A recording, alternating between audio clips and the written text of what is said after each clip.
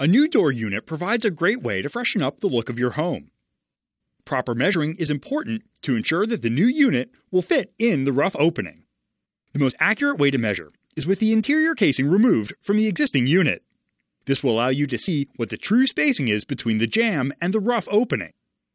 To remove the interior casing, first score the paint line with a knife, then insert a pry bar, and gently pop the casing off. Standing on the inside of your home, measure from the left stud to the right stud to find the width of the rough opening. Next, measure from the subfloor to the header to find the height of the rough opening. Finally, measure from the interior drywall to the exterior facing material to obtain the jamb depth. By measuring the rough opening, you'll have the best understanding of the unit size you will need to replace your old door unit.